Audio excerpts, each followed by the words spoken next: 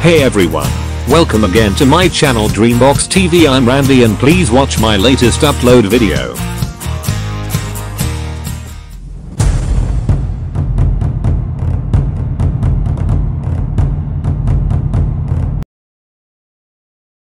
Welcome po muli sa aking channel and don't forget to subscribe and click the notification bell. Thank you.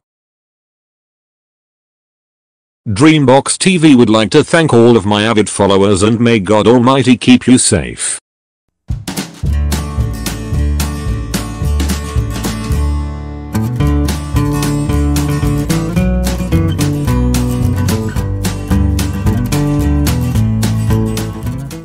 Do you know when and who was invented the first radio?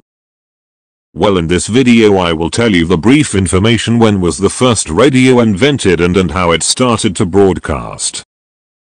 The invention of radio communication spanned many decades of experimental investigation of radio waves, establishment of theoretical underpinnings, engineering and technical developments, and adaptation to signaling. The work of many scientists culminated in the building of an engineering complete and commercially successful wireless communication system by Guglielmo Marconi, who is usually credited as the inventor of radio.